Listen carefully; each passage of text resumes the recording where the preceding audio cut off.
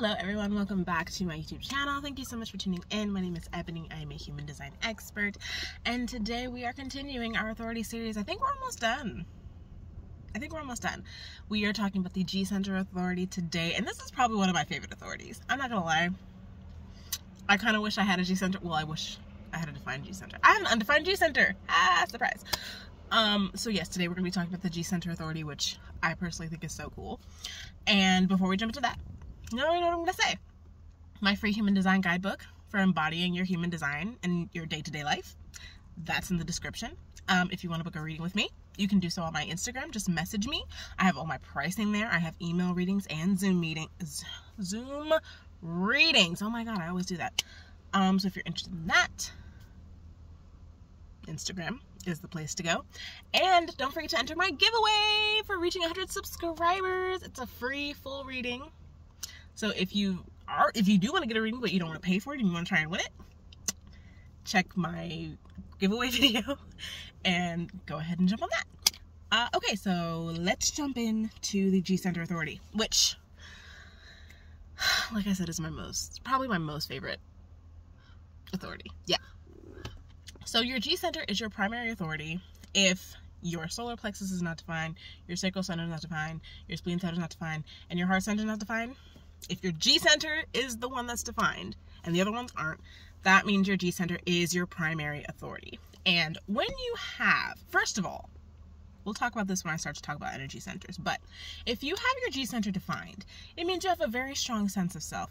You have a very strong sense of who you are and the direction that you're going in life. So that's already pretty cool to me as someone who doesn't have a defined G Center. I think that's really awesome. But the thing about people who have the G Center as their primary authority is they have this innate knowledge about what is good and right for them and what they want to do, because it's attached to your sense of self. Because you have a strong sense of who you are, you have this innate knowledge about what you do and don't want to do, what is right and what is wrong for you. But the thing is, the thing about having a G Center authority, and I have a nephew who has this as his authority. And when I told his mom that this is what it meant, she was like, oh my God, yes, that's exactly him. So if you have a G Center authority, you're able to make really aligned and spot on decisions. But the problem comes in when you try to make those decisions or you try to work through things in your head.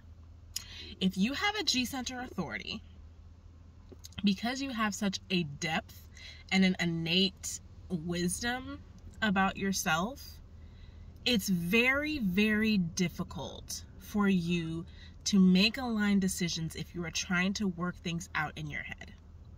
When you allow yourself the freedom to speak things out loud, either to yourself or to another person, like just using them as a sounding board, you are able to come to decisions a lot quicker because you're able to find clarity.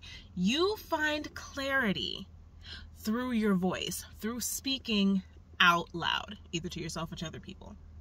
And you'll notice, like, if you have a big decision to make, right? You'll be like, I just need to talk to someone about this. Like, I don't want to hear your opinion. I don't want to hear what you have to say. I just want you to sit here and listen to me while I work through this. Like, while I process all of this, I just want you to sit here and just be here as I process this decision that I need to make. And you'll find that when you do that, when you offer yourself the space and the permission to speak your thoughts out loud, you come to decisions a lot quicker than you would if you're trying to work it all out in your head. It's like a math problem, you know? I mean, there are some people who can do math in their heads. I'm not one of those people. And for people who have a G Center authority, you're not meant to... There's so much information up here, you get very overwhelmed. And when you get overwhelmed, you can shut down, be like, you know what, screw it. I'm not going to do anything. I'm not going to do anything. I'm just going to sit here because I don't know what to do. No.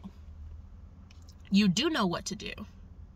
You just need to talk it out. You need to get it out of your head and into the the matrix, or whatever we're calling this world out here. You just need to get out of your head. That's it. And I promise you, the more that you allow yourself to just talk things out, even if you're just talking to yourself, you could be in your car having a whole ass conversation with yourself about a decision that you need to make. And even though you might look crazy to other people who are looking at you like, why is this person talking to themselves alone in their car? It's fucking weird. But you are getting what you need to get from that conversation. So that's basically it. And through talking things out, you will come to the most aligned decision for you, which goes back to what I was saying in the Heart Authority video. It's all about what's best for you. And you will get that clarity. You will come to that realization when you allow yourself to speak out loud. Okay, that's it. That is the G Center Authority. I feel like with these videos, they get so long because I just go on these random tangents, and I'm trying to stop doing that. But we'll see. Anyway, again, if you are interested in downloading my Mr. Crow, thank you.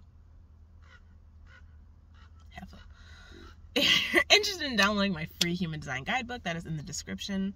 If you want to get a reading with me, the info's on Instagram. You can message me there. If you want to get a free reading, you can enter my giveaway. The video's up here somewhere. And I will see you all in the next video.